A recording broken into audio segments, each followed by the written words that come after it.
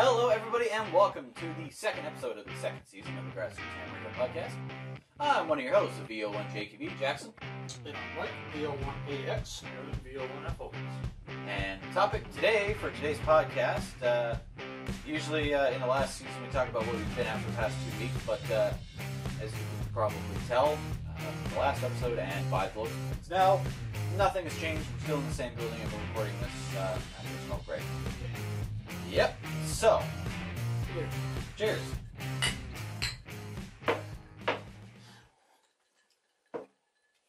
So, topic for this week's episode is art of antennas. So I've actually got a little note sheet prepared here, in my little red marker and my random paper. Nothing official. No, it's on an actual. It's on actual paper this time. That I grabbed and blew my nose with, Yeah. all over his notes. Yeah. So, we're going to be talking about various types of antennas this episode, but, there's a lot out there. Aaron, why don't you give us a rundown of as many antennas as you can think of here? Just go for it. Just riddle them off. Just go for it. Do variations of the same design count?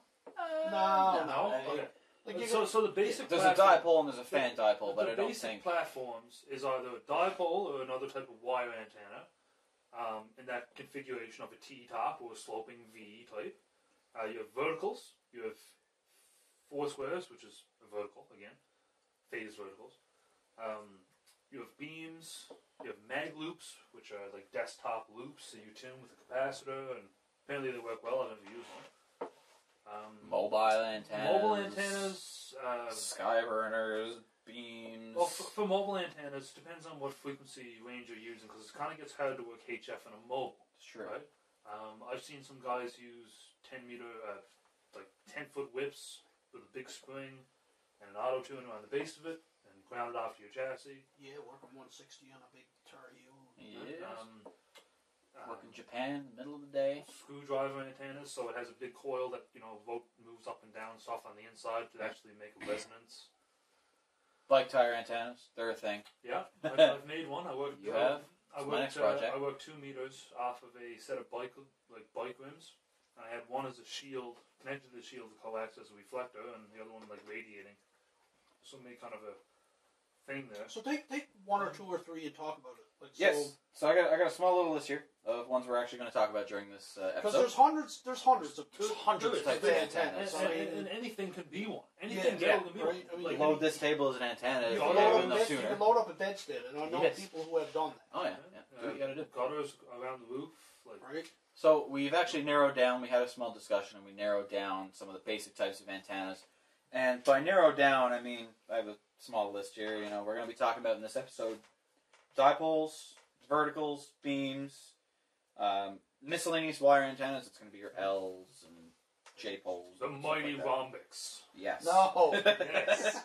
They're being talked about. We're going to be talking about expensive antennas and mobile antennas and options for stealth if you happen to be living in an apartment complex or something like that, or your landlord doesn't quite fancy the hobby, been there, done that. Yeah. So, I have to say, starting off with the dipoles. yes. The dipole is the most basic reference point that's ever used in terms of gain. Okay? It is. And efficiency. Yeah. Yeah. Right? And beams measure by it. It's always how many dB gains over a dipole. Yep. Yeah. So the dipole's a good one to start. I mean, hell, it's probably the most basic antenna It's the to most build. basic antenna you can build. It's the easiest one you can build because you don't really have to worry about anything. Yeah. Right? You take 2 pieces of wire, you throw them up between 2 points, and you feed them. You centrifeed it, and that's You it. cut the tune, and you're good to go. We've been running dipoles for years. Everybody runs dipoles, pretty much. Yeah, and the beautiful thing about a dipole is that it's basic. It is a basic antenna. Very cost effective. Yeah, you can build one for $20. You can build one for cheaper than that if you find wire. Man, me and Jackson have built dipoles for when we were running 11 meters before we were ever ham ops. We made them out of speaker wire. We ripped out of walls. We used printer cable. Those big, heavy, 32 pair printer cables. Man, that was terrible. We went and spliced terrible. We went and spliced 3 lengths together to make each leg 8-ish feet. Yeah, that was a bad day. bad day. But again, it can be done. It's easy to fix in the field. Did it work? And It worked. It just worked. It worked. I don't know how, but it worked. We got skipped. Your basic half-wave dipole over quarter wavelength height will work. It's a given. As long as it's fed properly. Sure, right? Aaron has taken like Cat 5 cable. Mm-hmm. We've done that too. Put on his 32-foot vertical when he had it up. Yeah. Ran a length of Cat 5 cable. And we've had a QSO on 160 meters. Yeah. Me and Aaron have done it. Now, it nearly burned. But we've done it. And he was running 100 watts. And But it worked. Right? It worked. So that's the thing with dipoles, is that dipoles are basic, they're cost-effective, they're relatively easy to install. You don't need towers or anything like that. You just need 2 trees or 2 different points on your house. 2 different points on your house. We'll get to that when we get to the stealth side of things. And I love dipoles. They're easy, right? They do have a bit of a directional side to them, though.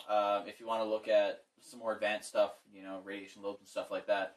So, Aaron, how about you give us a little brief rundown on how that works? Right. So it's relatively easy for you to have a 40-meter dipole if you can put it up 32 feet off the ground, and each leg is 32 feet long.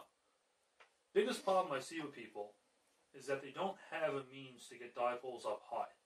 You can get them long. I see a lot of people running 80-meter dipoles with only about 30 feet off the ground, 25, 30 feet off the ground. Yeah.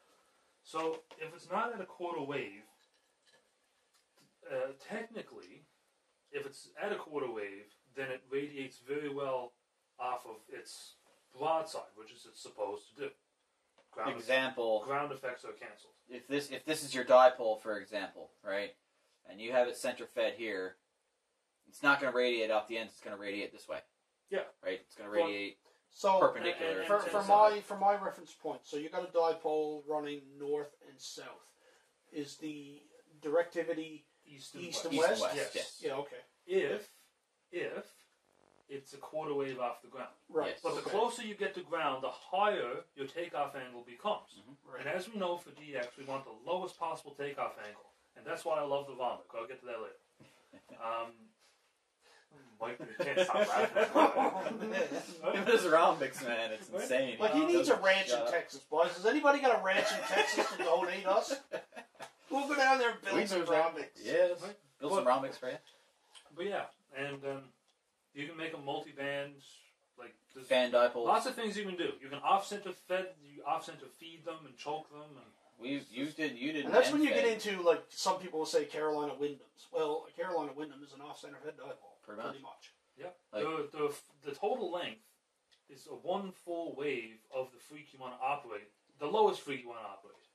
And the way you do it is that it's 1/3 fed from one end, 1/3 wavelength fed from one end, and 2/3 wavelengths fed from the other. And it becomes one full wave at the lowest freak. And they work very well. Mm-hmm. Right? I ran one for years. Yeah. Part of your feed line with becomes... my remote station back in the day. Oh, yeah. The only downside with that is that part of your feed, as I know from first-hand experience, part of your feed line becomes a part of your radiating element on certain frequencies because you get wavelength pairs and a bunch of physics goes on. And then generally, like off-center feds require a little bit more heavier duty tuner to handle it. Whereas a simple dipole, if you want to get on the air, you got your license, you can go pick up a nice, relatively inexpensive HF rig with a built-in tuner. You can throw up a dipole for 40 meters, clip it a little bit, get it nice and tight, nice and right, and your rig can tune it. You haven't got to go adding in any extra tuners and extra this and extra that. Right? The downside about the off-center feds and the Carolina Windhams, whatever you want to call them, is that you need a heavier tuner and you need a good ground and choke. Bite. Firsthand, I know what I'm talking about. You will get bit if you don't. Yeah. Even if it's only barefoot, it will hurt. Oh yeah. They're not fun, especially down on 160 where the voltages are insane. Exactly right. Yeah. So that kind of covers our dipole stuff. Next one I have is verticals. Yep. And a vertical over a good radial field, if you can do it, because I know some hams they don't have the space to do it, or they have to run a compromised vertical. Exactly. I'll get to that later. But I think if you have a vertical over a really good ground, a good like a mesh or a good ground is a good ground plane is essential. Good radio field. You can call it a radio field, and you can construct a radio field out of many different things. Like a lot of people are using metal chicken wire apparently works wonders. Right. So the idea is to get a good radio field under a vertical. Yeah. Now that doesn't mean you got to have 128 quarter wavelength radios. No. You can if you want. You got the time. This is kind of my area because for the past 6 years, that's all I've been eating and breathing is verticals. And the reason why I chose the vertical was because, well, being visually impaired, I needed something with low maintenance. Yep. Right.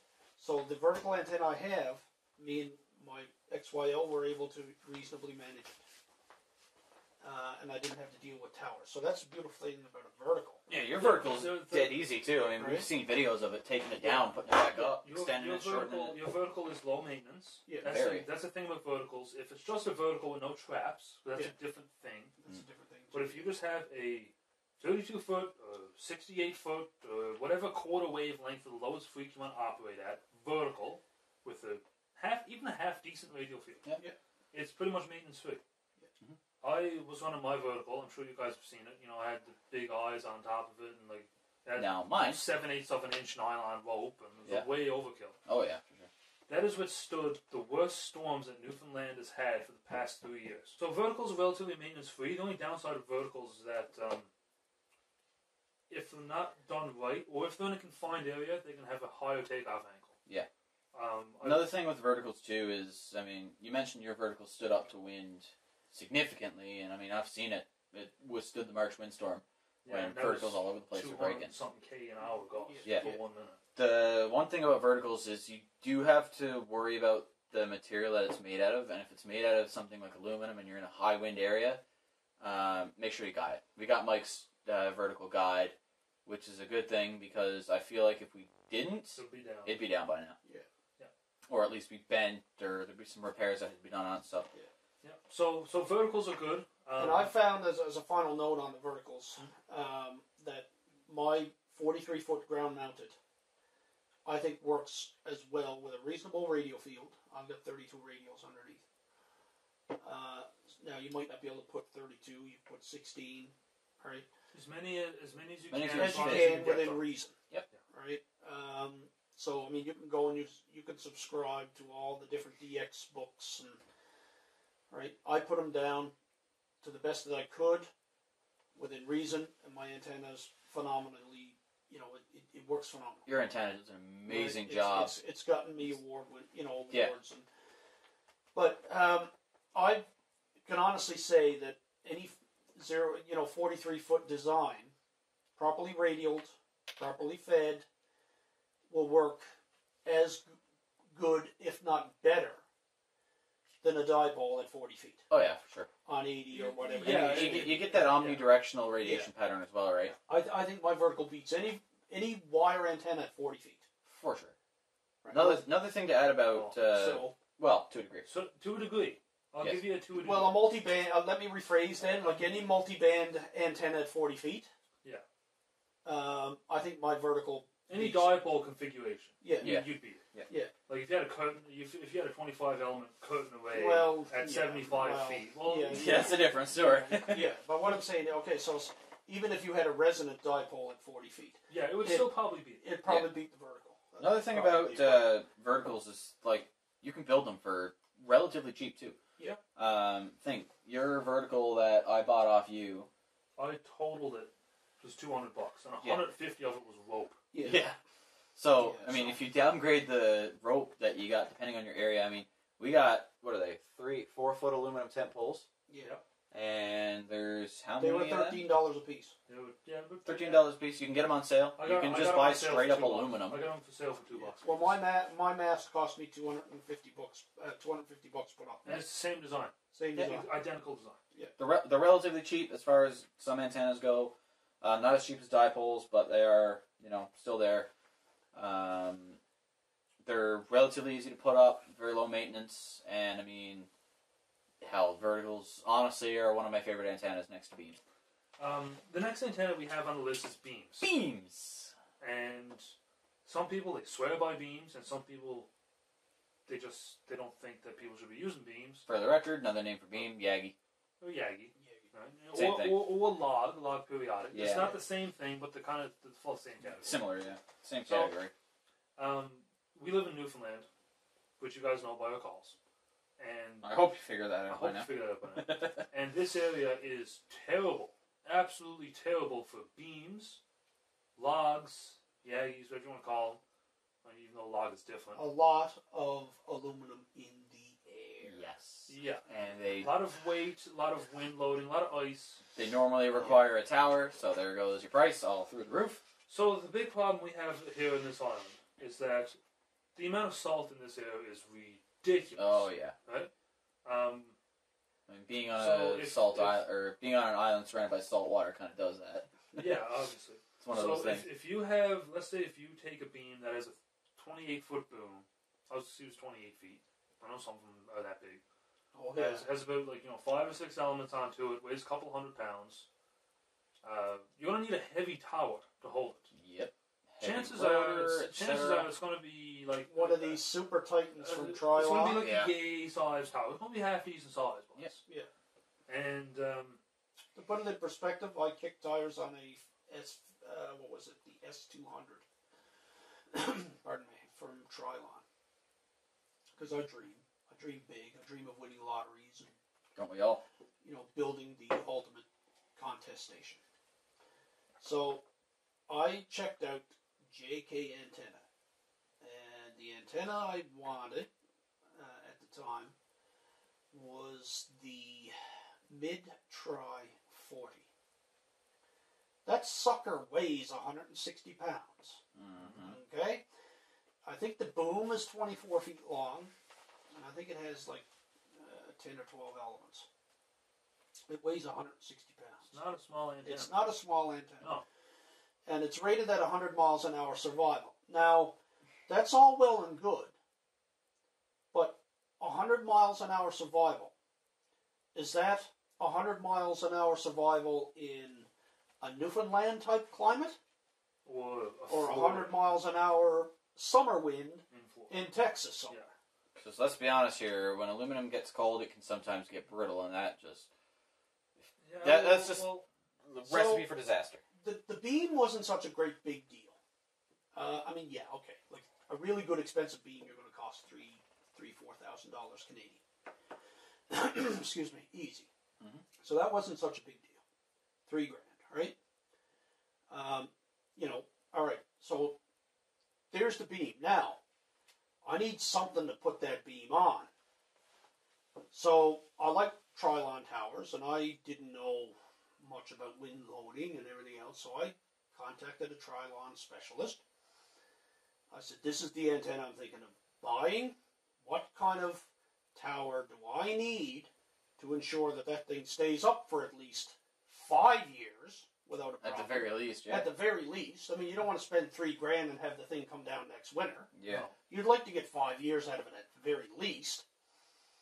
So I sent him the specs on it. The tower I needed was the S200. That sucker was $4,999. U.S. No, Canadian. Oh. Plus shipping, plus taxes.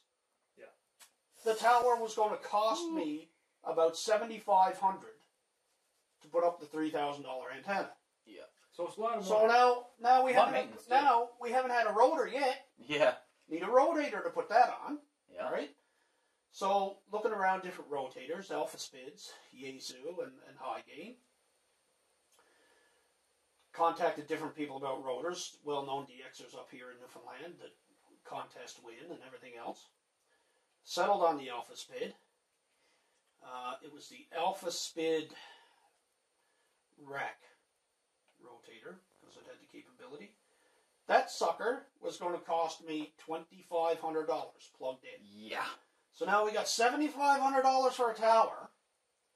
Just not including the backhoe work and the concrete that I would need to put that thing in with. So you call that another $2,000. Oh, yeah. So, and then the rotor. So now we're at $95.10. We're at $12,000 just to put up a $3,000 beam. So it's not cheap. It's not right? cheap. But if you're in the environment that won't damage a beam, take down in K3LR's case. Take somewhere down there. It's probably a good idea. If you have the money to invest and you really want to invest in research your beams, research your options, your towers, and go and do it. The problem we have is that we can get 80-mile-an-hour winds for no reason here. Yeah. For no reason. For no Literally, reason. Tonight, in an hour, we could have gusts of hit winds 80. big enough to blow the cabin down. Right? We can get 140 click, 150 click gusts. Easy. We can get ice here up to 2 inches of ice. If not more. Yeah. For no reason. Well, last March, or last April, whenever it was, we never had no wind. But I circulated pictures of my little diamond antenna. Yeah. Frozen solid. Right, with ice. The coax, which was RG8X. 8X. 8X, yeah. The thin stuff. Yeah. That was the size of... That was the size of my thumb. Yeah.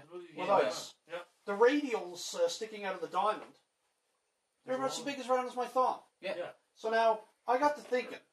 I've been gifted a nice Mosley beam, a TA53. And, you know, there's some Mosleys up here in use. Widely used, heavy Mosley beams. Mm-hmm. I got to thinking now, if that was a Mosley beam up at 45 feet out here at the cabin. In a clearing, because we're in a clearing. We're in a clearing. 45 feet off the ground. But no wind, but still, how thick would those elements be? Well, she'd come down. She'd come down from the weight. The weight load would come down. And speaking about that, a local ham actually around here, due to the last snowstorm we had, he's got some issues with his beam now. He went out to look at it one night. Issues again. Yeah, and he went out to look at it after the storm, and beam was tilted. So despite the wind chill, he climbed up the tower, and 2 of the bolts that actually held his rotor on sheared. Yeah. So, yeah, bad. So that's the problem with beams here in this pocket. But again, it's hard to do them here. If you're in an area that can do them, well and good. Yeah. They're great antennas. The performance gains, like if you live in a nice area. Oh yeah. Now, from one extreme to another, you can go and get a hex beam, a 5-band hex beam for $600 US. It's true. Put it up at 30 feet on a push-up mast. Get yourself a 450 rotator from Yaesu. Great little antenna. Oh yeah. You'll love them, and there's plenty out there on YouTube with regards to hex beams. KOA Technologies, DX Engineering, they all do a hex beam, and they're wonderful antennas. I'd love to have one. Oh yeah, for sure. But put that sucker up here.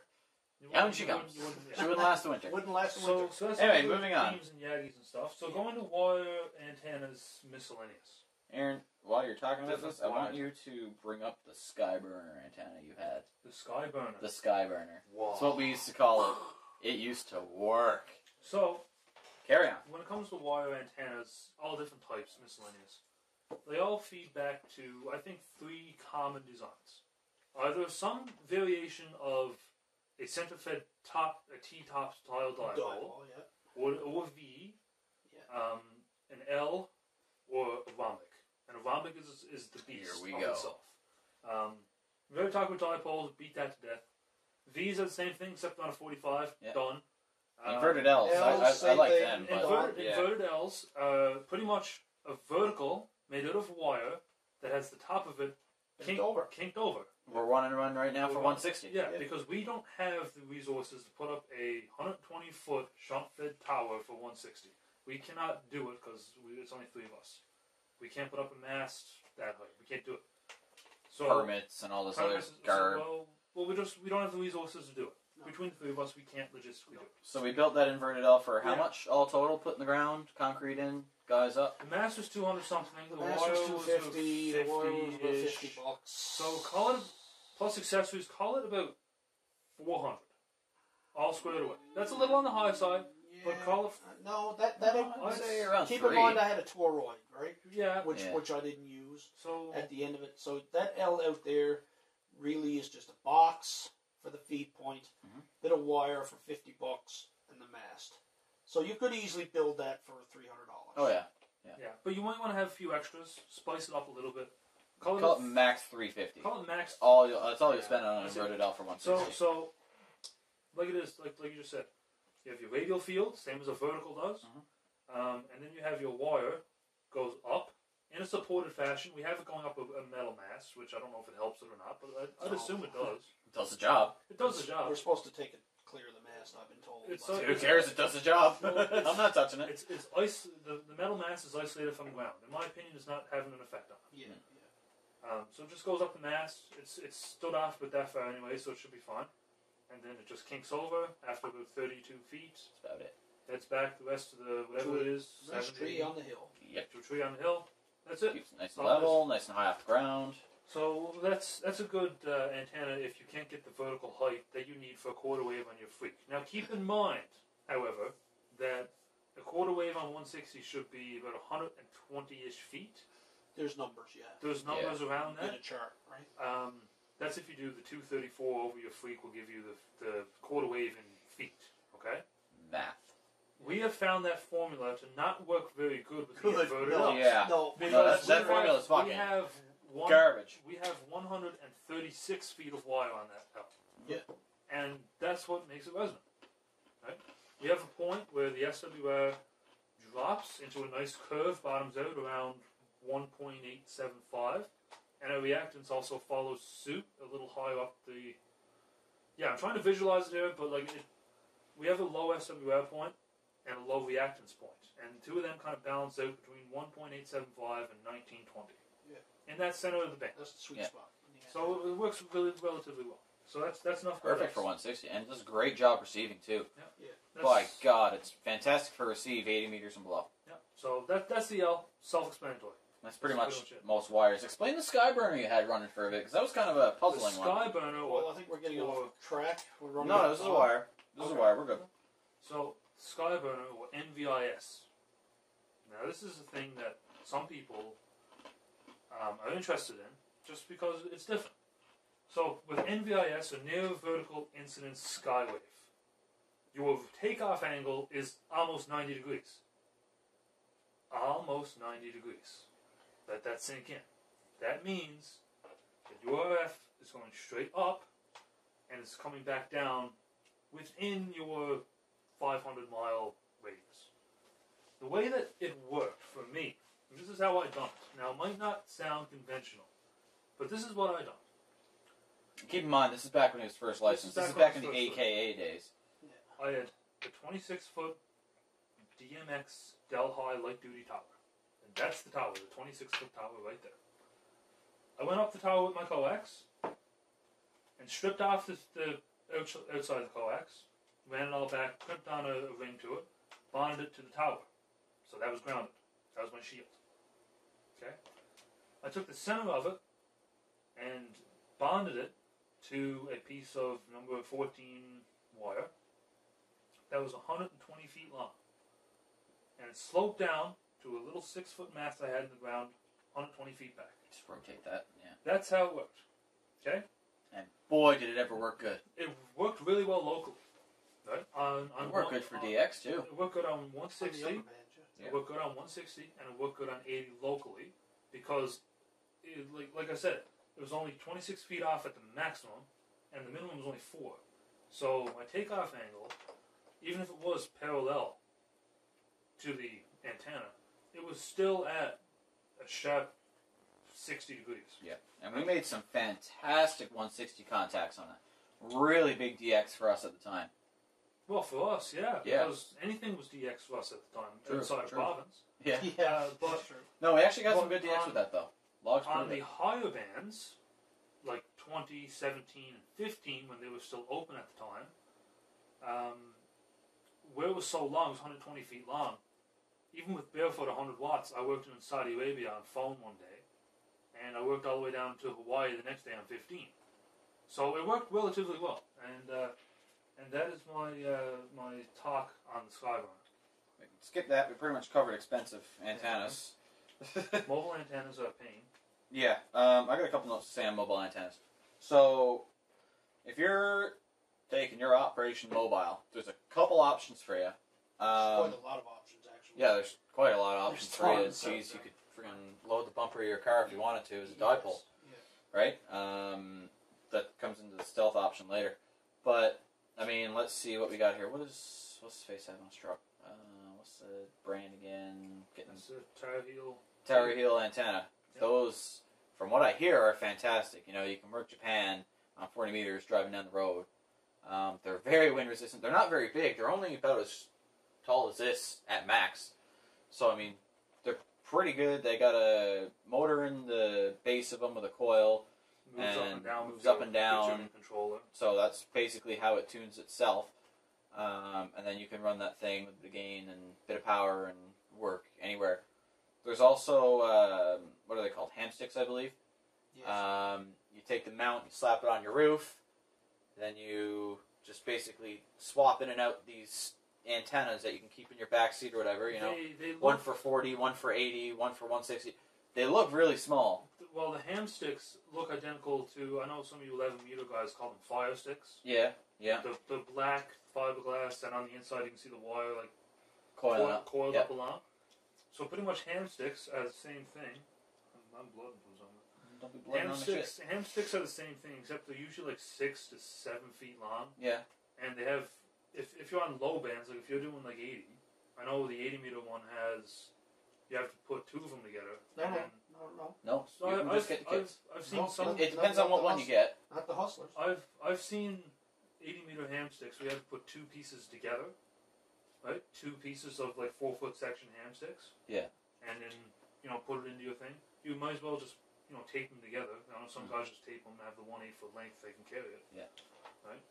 So there's that. There's all kinds of options. Then there's obviously your 2-meter mobile, which I mean, you can put a 2-meter dipole on your bumper. You can 2-meter dipole on your well, like it wouldn't be like the best idea. You can do it. Seen people do it. You can do it. Gets you around locally, right? I had a 2-meter dipole, a vertical one, on a piece of 2x4 outside. Mm-hmm. The best thing I think that you could do if you're just sticking the 2 meters only in a mobile would be a 2 meters 5/8 wave. Oh yeah. Nice mag mount or something. Simple mag mount. Run the coax in through the back of your car and run it up to your radio. If you want to make it very easy to hide. If you want to make it a little more clean, because I know some people don't like the whole mag mount look. Yeah, scratchy and stuff like that. You can easily get an NMO mount and drill a hole in your roof. Drill through your roof. And the antenna is permanently fixed. Mm-hmm. No mess, no fuss. But even if you don't want to do that, if you can't drill a hole through your roof for various reasons, and you're worried about mag mounts scratching, take a small little piece of cloth. I mean, wipe down the surface beforehand. Put that cloth down. Put that mag mount down. Like even if you are worried about it scratching, like that's the ultimate solution I've seen to fixing it. Just lift up the mag mount once every 2 weeks. Yeah, there you go. Yeah. That works too. Like wipe it off. It won't scratch. Everybody gets all hell bent about scratching paint. But I mean, most of the mag mounts you can buy nowadays from like Diamond and all of these, they got this Teflon coating underneath. Yeah. That's not going to scratch your paint. And they're strong enough to not move. And the thing is too, guys, like before you slap it on, read the instruction leaflet. Yes, read the instructions. Right? It says not to put the mag mount down wet. Now, what happens when you put a magnet on a car or on a metal surface that's wet? It's going to trap moisture. That too. Right? So, I mean, I've had no trouble with the mag mounts that I've had on our key SUVs. All right? Lift them up once every 2 weeks and wipe them. Mm-hmm. And that's really all we can cover for mobile. So now we'll just, because we're running out of time here, if we haven't gone over already, we'll just briefly touch on some stealth options. Say you live in an apartment building or something like that, and all you have is a balcony and the inside of your house. Aaron, what can people do? I'm going to assume, because if you're living in an apartment building, I don't imagine that a lot of people are geared towards HF as much as they are 2 meters and 70 centimeters. So the best thing I can advise for someone looking to do stealth operations 2 meters and 440 from an apartment would be either a little dipole on the inside of your apartment. I've seen people actually make a little beam, make all the elements for a 2 meter beam. Little delta loops. Right? Yeah. And tape the elements onto the walls into the positions that they should be. And as long as you're not running too much power, that works. And even if you want 25 or 30 watts, so you'll be fine. You'll be fine. Now, for HF operation though, HF operations, there are some nice options. There are. MFJ makes an apartment antenna. Uh-huh. I can't recall the model number, but they do. S9 makes some good gear. Mm-hmm. You can throw out a little tripod on your balcony. Or hell, even getting back to the ham sticks. If your balcony's aluminum, take a ham stick, mount it down, and there you go. Yeah. Right? Now, it's a Stick compromise. it off to the side. It's a compromise. That's another thing we failed to really touch on. Some antennas over the other have varies of compromising. Oh, yeah. If you take the Hustler hamstick base mounting system, or a mast, or whatever that you can buy, fold over mast, and you screw a hamstick into it on your balcony, don't expect to get the performance that the JK antenna mid-tri 40 is going to get you at 66 feet. Yeah. Right? Definitely not. But you probably will get out. Yeah. And given the good band conditions, you can work probably some nice DX. There was another antenna I seen someone do for in apartment or in a house if you can't have an outside HF antenna. And you can only run about 25 watts through it. But if conditions are good, that's all you need, especially if you're doing digital. Yeah. Okay. All it was, wasn't a mag loop. Huh? It was a piece of number 12 wire along the edges of their operating room. Yeah. And they just brought it in the center with 8-inch spacing, brought it straight down into the ladder line tuning jacks of the tuner.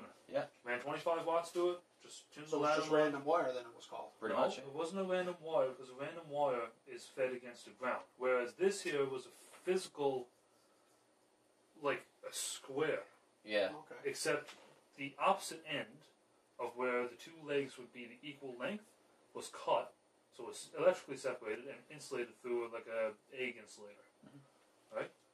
So that it wasn't actually one piece; it was two pieces. It was like a dipole, except it was like strung around the roof. It was like ladder line fed with like 6 feet of ladder line up the wall, and then just like that. It'd work. It would work. Not the best, but I mean, hey, it's what you got, right? You're in an apartment. You can't put an antenna outside. And a loop is another one. The mag loop. The mag loop, yeah. Right, the mag loop. You can get those that can cover 80 to 10 meters. They can take, if you get a high-powered one and you're lucky, you can get them that can handle up to 150 or 200 watts. Most of them are generally 25, 35 watts. And they work really well. One other thing, getting back to dipoles, you can tell I really love dipoles. If you got a balcony, run a dipole along say this is your balcony, faces your wall, this is your door to your house, and you got your balcony coming out this way. Run a wire up and out, just across the edge of your balcony. Like, easy as that. It's going to be small, depending on your apartment size. Dipoles are very easy to hide, especially if you're in the basement apartment. Yeah. Oh, yeah. You run them along, tuck inside. People put them up in their attics. Yeah. Attics. That's another thing we forgot to touch on is, say, your landlord doesn't want you to have antennas, you can straight up load your rain gutter as an antenna. Takes a small bit of modification, but you can do it. Or just straight up drop a wire. Just drop a wire into your rain gutter. QRP, of course, but I mean, hey, it works. And 9 chances out of 10 your landlord won't see it. Well, pretty much. I mean, you can talk antennas for years. Yes, we can talk antennas. There's loads of resources. But this was a good topic to touch on. Some of our favorites. Oh, yeah. Yep. Definitely some experience, Newfoundland. But, yeah, if you like this episode, please drop a like, maybe consider subscribing, hit that bell icon so you get notified when we do upload. You're the first to see it. Leave a comment letting us know your thoughts. Constructive criticism is always appreciated. Just trying to be negative. And sticking with the regular Grassroots theme, I'm going to say 7-3. And catch you guys in the next one. Thanks for watching. Thanks, guys. 73. Take her easy.